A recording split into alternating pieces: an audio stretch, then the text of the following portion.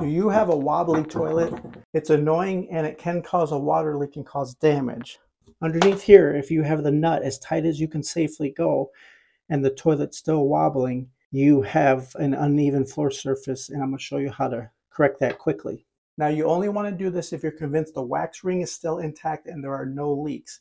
If it's just wobbling, this is what you do. Now, don't buy wood shims. Wood shims are sold in the building construction department. Because it's made of wood, you don't want to use it at a toilet because of the high moisture content. It will slowly rot and decay over time, so don't use that. Instead of wood, you want to use plastic shims.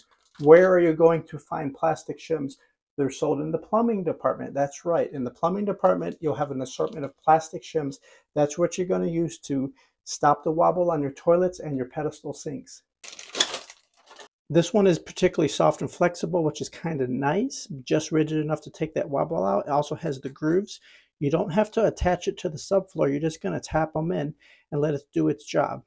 So on this one, rocking from front to back, I want to fill in this low spot in the front. I know there's concrete under here, so there's no soft spot in the wood, but the porcelain tile must have a low spot in the front. So we're going to take a couple shims.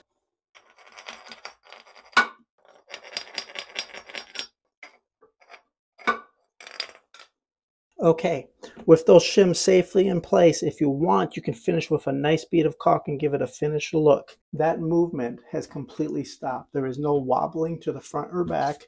Those shims should last for years.